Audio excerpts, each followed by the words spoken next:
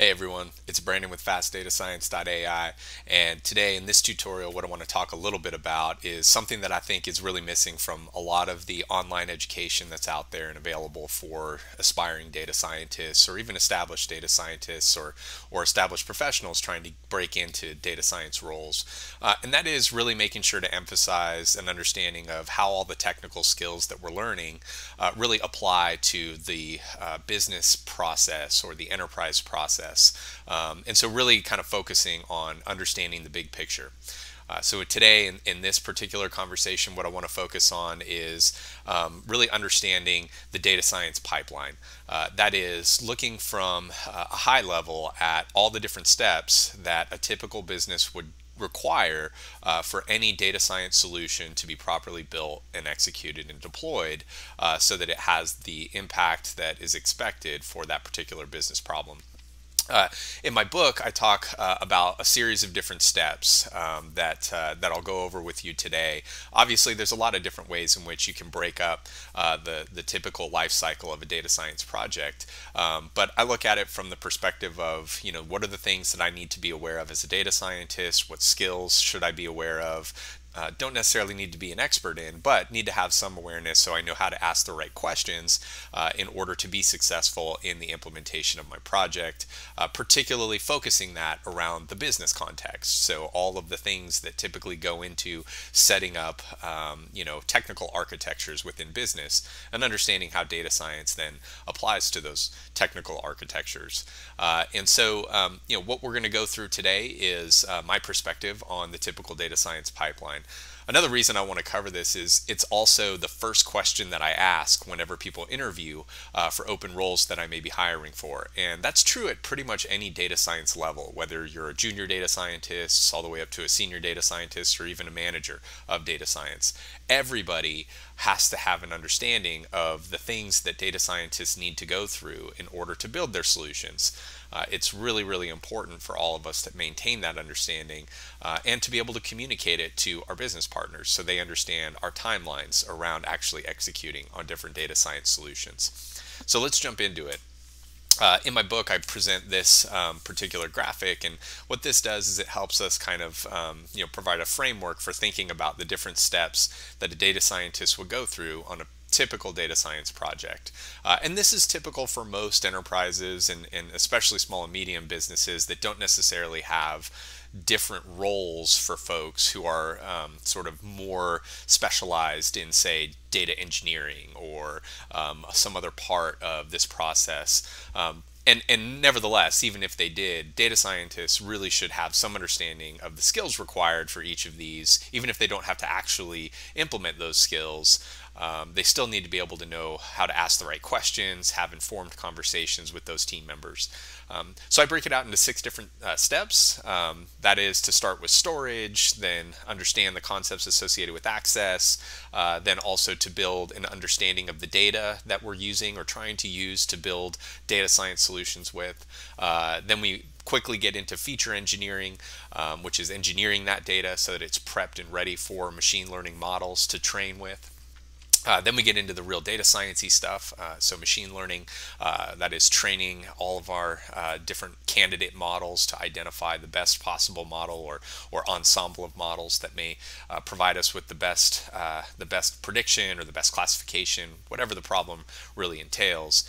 And then the final piece, which again is another piece that I often see a lot of online education ignoring or not really focusing very heavily on, which is making sure that we understand what's required to take all of the experimentation and research that happens to get you to that champion machine learning model that's going to be the solution or part of the solution for a much bigger business problem, and then productionizing that, putting that into a environment with proper controls and security and so forth, so that that model can interact with other digital assets within a business, including things like other applications or databases and so forth.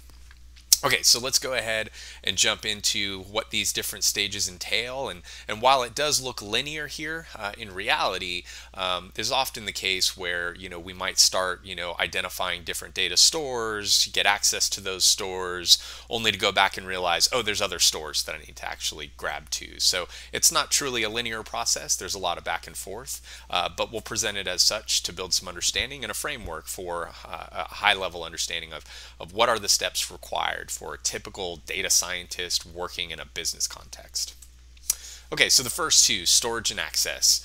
So storage really, the skills that are sort of associated with this part of the process are obviously things related to data engineering, which really includes understanding databases, so different types of databases and data warehouse technology that's available.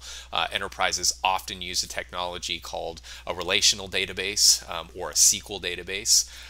And really that is probably the most familiar form of data storage, particularly for data scientists, because often what we need to do is we need to engineer the data so that it looks very similar to the tables that we see in those relational databases. So again, there's an easy translation there. But it's important to understand there are other types of databases. There's NoSQL databases, for example, like document databases, MongoDB or CosmoDB or others. There are quite a few. There are graph databases. Each different database technology may require a slightly different query language to be able to actually query and access that data so that you can pull it out of the database into your data science environment and build your solution around. So it's important to have some sense of that, where your data sources are coming from, what kind of technology is housing that data. It'll give you an indication of what kind of query language you need to know to be able to actually pull that data into your data science environment. SQL being one of the more common because of the relational databases, that's structured query language. It's a very popular skill set for data scientists to want to understand. And then also finally understanding how that data is organized. We call those data models, a little bit different term than what you would talk about in the context of data science. Our models are statistical models. Data models within the context of databases are just the organization of that information. SQL databases or relational databases have often very intricate and sophisticated data models. NoSQL databases alternatively will have less sophisticated data models, perhaps because the data are writable to those environments in ways that are different and more agile than what you might find in a relational database. Okay, so once you know where your data are and what technology is housing that data, you need to get access, and it's important to have some sense of the kinds of things you need to know to be able to get access. So having some understanding of server architecture, so understanding that in order to access a database that's often being served on some server within an enterprise technical architecture, we need to know the IP address, for example, of that particular server. In addition, we also often need to know the port that is open for this kind of access from users to grab readable data out of those databases. So having some sense of that server architecture and then understanding all the security protocols that are layered on top of that to protect the data inside of it, understanding the kinds of questions you need to ask of your security teams for getting access to that data across the different servers that that data may be available in.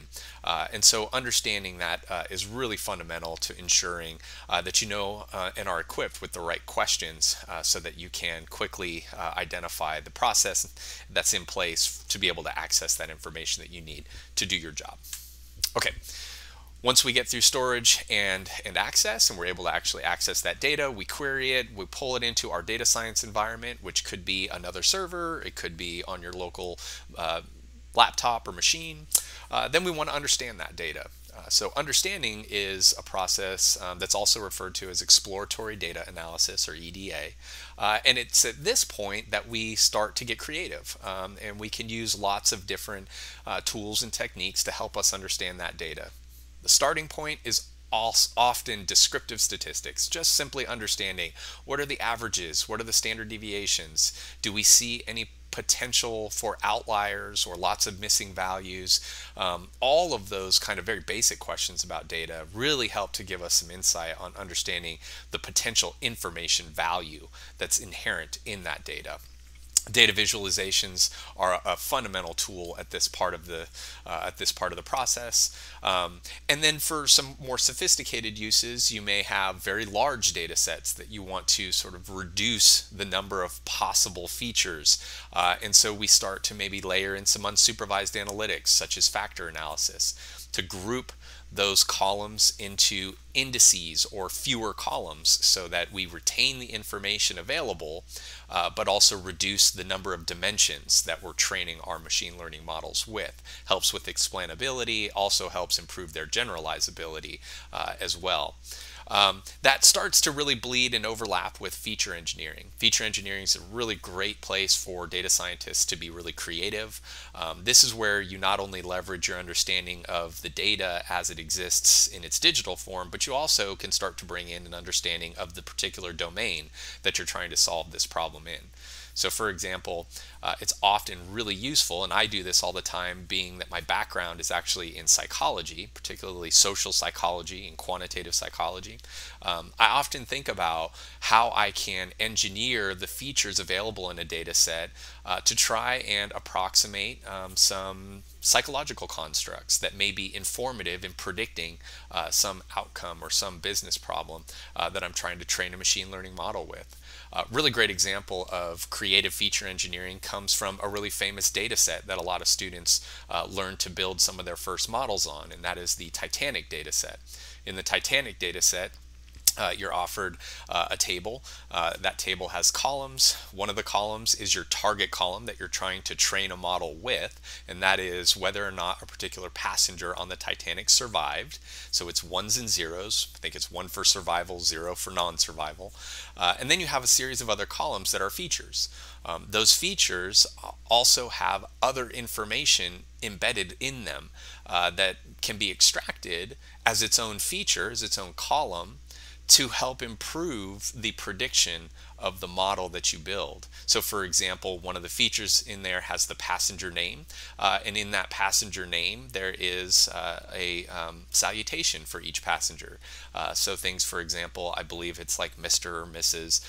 And some other salutations that upon further analysis and some domain understanding, you might recognize that those are indicative of a passenger's status. So if you write some code to extract some information out of that column to create a new feature called status, it turns out that for that Titanic problem, status is a very significant and important predictor of whether or not a particular passenger survived.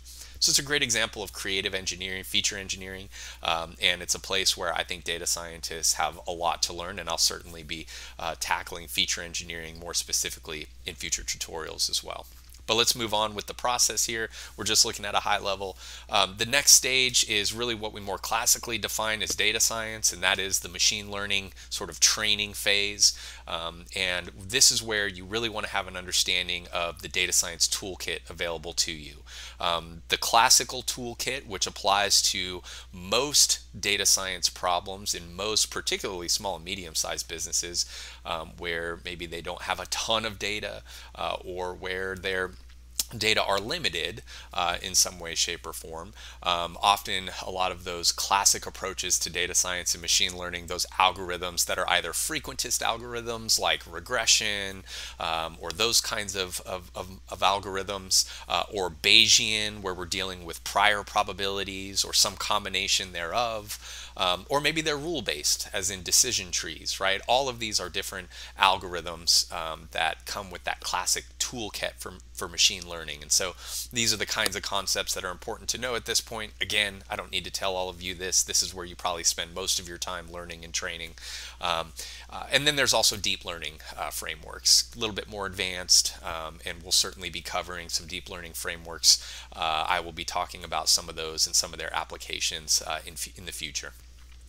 Once we have trained our champion models, so we train a bunch of different types of models, we identify whether one or some combination of them is going to provide us with the best possible prediction, the most generalizable prediction.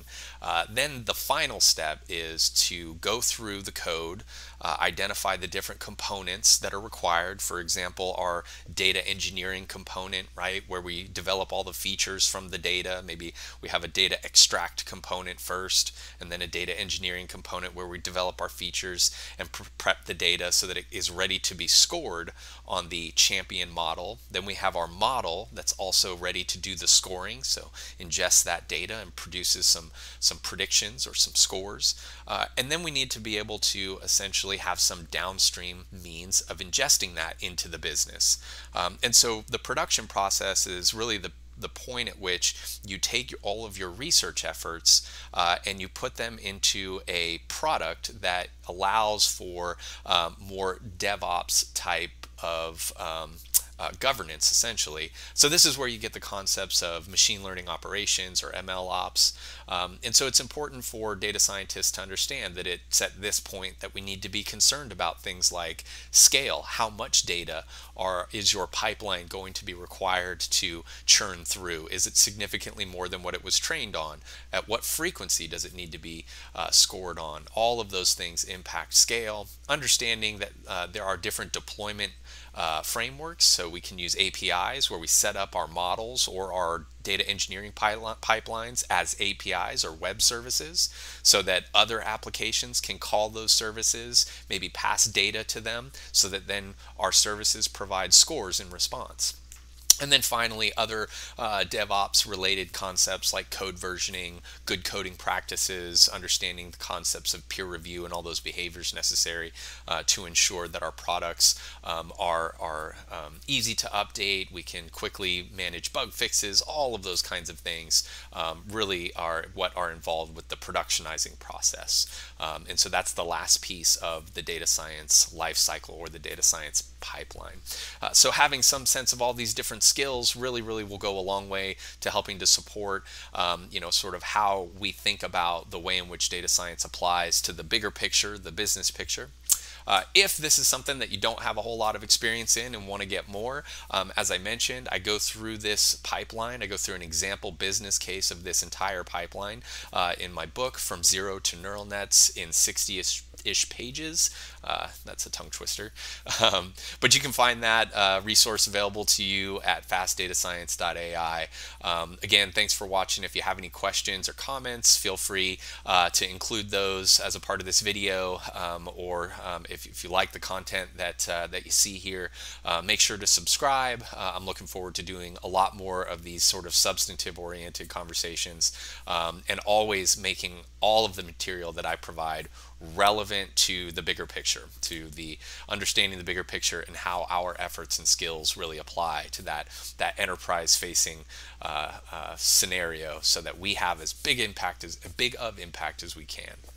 So once again, thanks, and I hope you all have a wonderful day, and I will be talking with you soon. Bye, everybody.